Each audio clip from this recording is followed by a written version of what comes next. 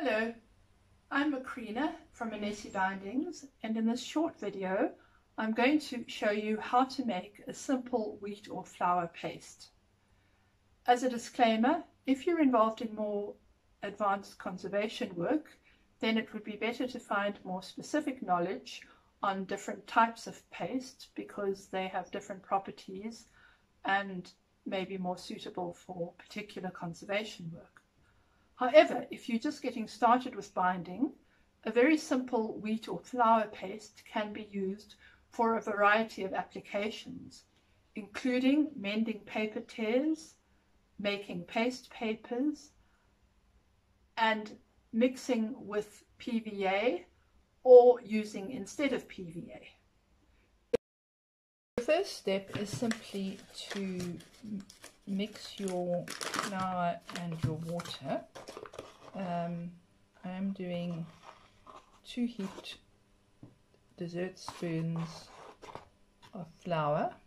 It's just, this is actually self-raising because that's all I could get, but just any wheat flour.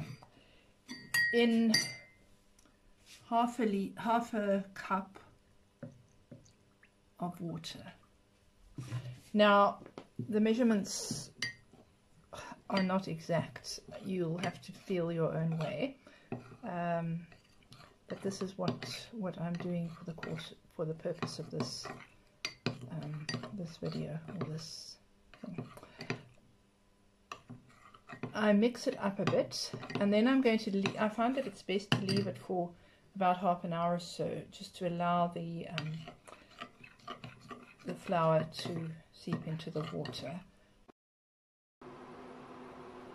Right, it's now half an hour later and the flour has dissolved well into the water, so I'm putting it in the double boiler, or really just a pot of boiling water.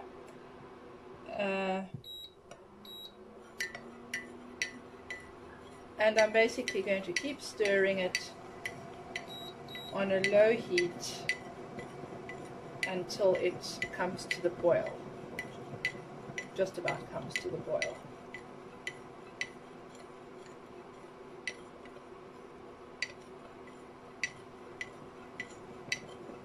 And you basically just want to let the mixture cook slightly. After a while, you'll notice that it starts to get thick, and that's when it's sort of almost ready.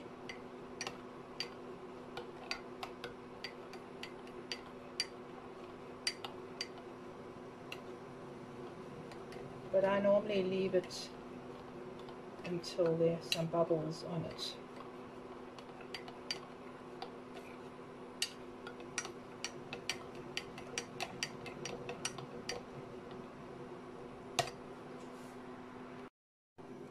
And here it is. You can see that it's a fairly thick consistency and that it's gelled together well. I then set it aside and leave it to cool. It will become thicker, and if it develops lumps, you can just get rid of them with a hand blender, although some people also sieve it, but I've usually just use a hand blender. Right. Now, true confession, I do sometimes out of laziness not use a double boiler. This will probably receive criticism from purists because it will burn slightly and also mess up your pot, but it is time saving. So I'm doing that here as well as an alternative, not that I'm necessarily recommending it. If I do this, I do it on a lower heat. Otherwise it will really scorch.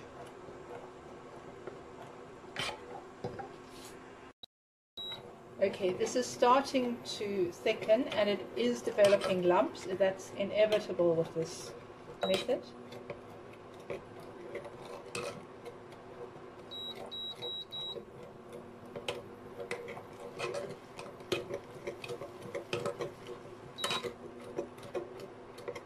And it is also burning the pot, which is also inevitable.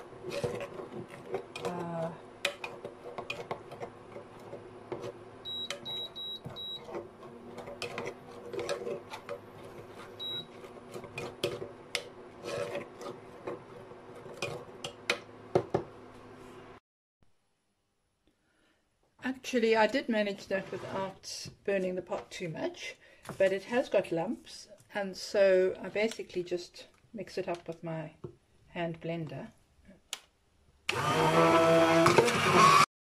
And here I have 2 lots of paste, one done in the double boiler and the other in an ordinary pan.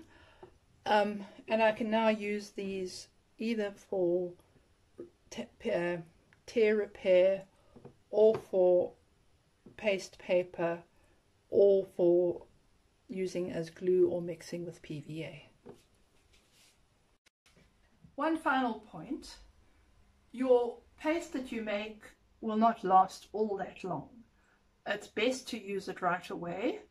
You can keep it in the fridge in a sealed container, but you will find that it doesn't last too long. There are things you can put in to preserve it, but it's so simple to make that, yeah, that's why I make fairly small quantities unless I'm doing paste paper. But you'll have to find that out as you go along. But be aware that if you leave it more than a few days, it will start growing moldy.